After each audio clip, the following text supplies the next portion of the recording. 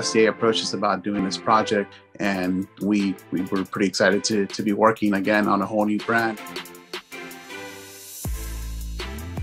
We do a collaboration class with Stellantis on average about every year and a half. So we've been doing projects with them for the last 10 years. In that it's a corporate sponsored class, it gives a unique opportunity for students to interact with actual real world companies. Let me introduce guest sponsored members from FCA to the class. My name is Mark Moshigan. I'm a design manager at Stellantis. We'd like to be able to have access to talent to bring into our company. And a really good way to do that is to partner with schools on these projects. A real company is in front of you as a college student, and they're asking for ideas so that maybe they might produce these things. They're actually tapping the students' skills, tapping the students' bright ideas in exchange for having this collaboration with a real world company with a real design problem that kind of benefits both parties.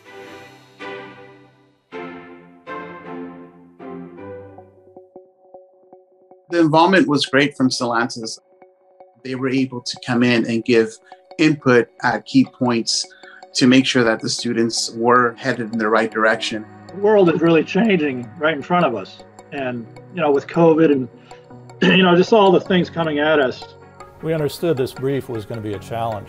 We allowed them to actually take on more responsibility, and I think that helped them because of the fact that they could basically empower themselves to come up with the solutions to what they were trying to go after. Stellantis has been really helpful as far as guiding our visions. Our overall vision is to create a sustainable ecosystem within urban areas through human effort while encouraging biodiversity. This is the new storyboard that we came up with. We had a lot of feedback from FCA and from the instructors as well.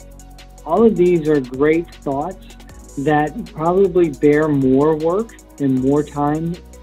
After the midterm, the Stellantis group was very impressed with their work. But at the same time, they're still trying to get the students to push the envelope more. It's now at a point where they're going to have to begin the process of putting it all together.